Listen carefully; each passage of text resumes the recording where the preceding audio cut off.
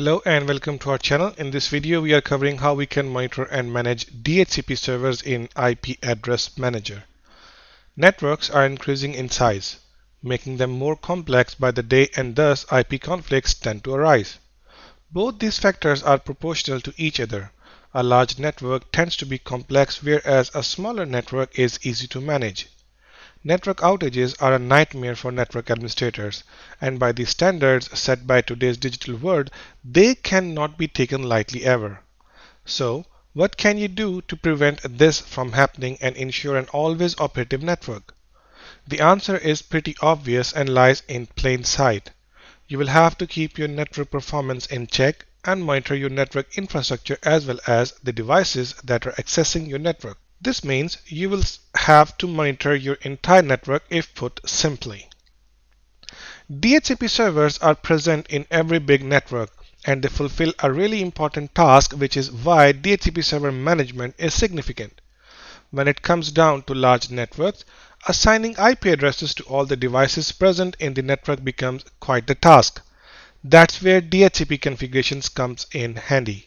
However, to ensure that there is no issue with the network, you will have to monitor the dynamic host configuration protocol server as well.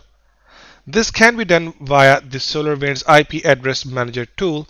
SolarWinds IPAM is a really powerful tool that lets you keep track of all the IP addresses of your network, as well as it enables network admins to check which IP is being used by whom and where.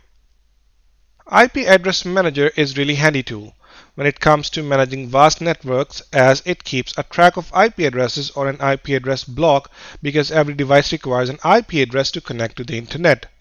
Therefore, monitoring of your IP address infrastructure becomes essential, as it helps you resolve IP address conflicts as well as identify unauthorized devices. IP address management tools are increasing in number, and thus finding an efficient and effective tool can become tedious. SolarWinds has a pretty good reputation in the field of network and system management, which is one of the reasons why we are using the tool. The IP Address Manager can be downloaded from the link given in this video's description. To be able to follow this video, you will have to make sure you have IPAM installed in your network.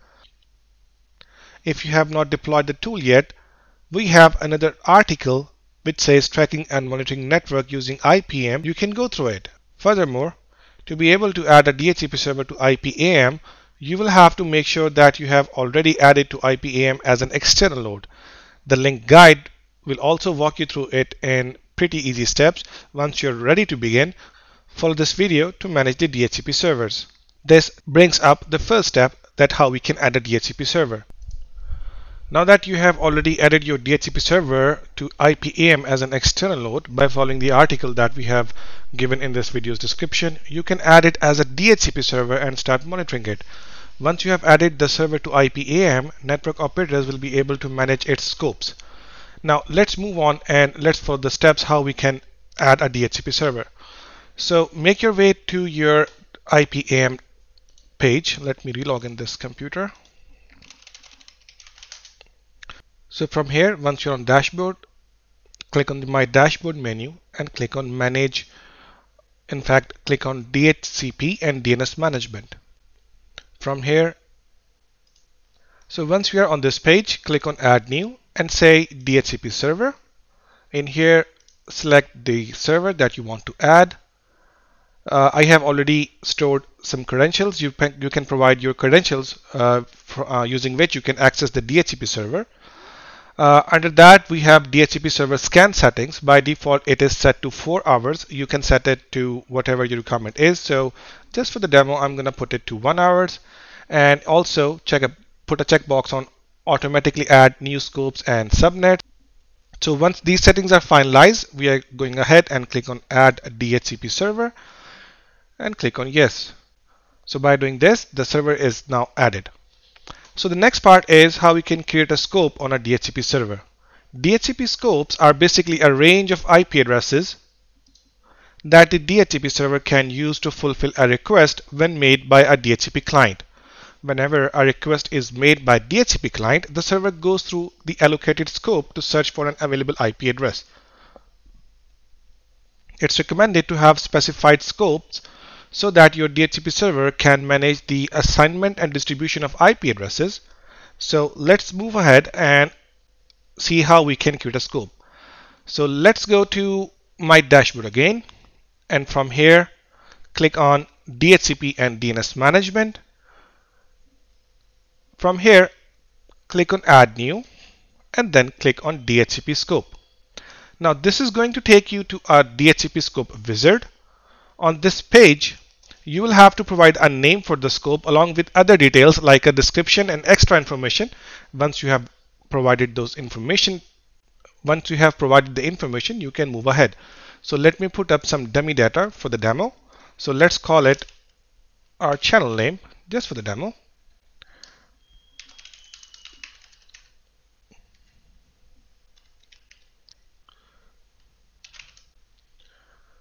Let's click on next. Now you'll have to provide the range of IP addresses for the scope. You can also exclude an IP address from the range if you wish to by clicking on the add exclusion. After that, on the define scope properties, you can change the DHCP offer delay period. Otherwise, you can just hit the next button. So let me go ahead and provide some values here.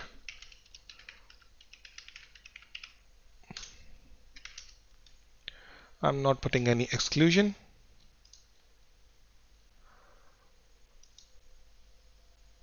You can provide a delay period. If you want to change it, just go ahead and put whatever you want and then click on next. You can also change the scope options from here and then just click on next, and finally you can review how the scope looks like, and then you can just click to create the scope. So this new scope is created on this server. The next thing that we're going to cover in this video is splitting a scope. Once you have created a scope for a certain DHCP server, you can also split it between two DHCP servers to ensure better availability of DHCP services for your network. This can be done from the DHCP and DNS name system page. To split the scope, let's follow through the steps. Once again, in the dashboard, we have to go to DHCP and DNS management.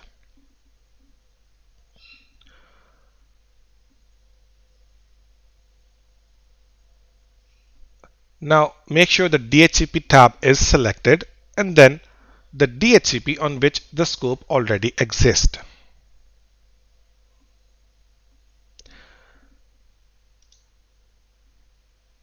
Now click on the scopes drop-down. Actually select the scope and then click on the scopes drop-down, and you can split the scope from here.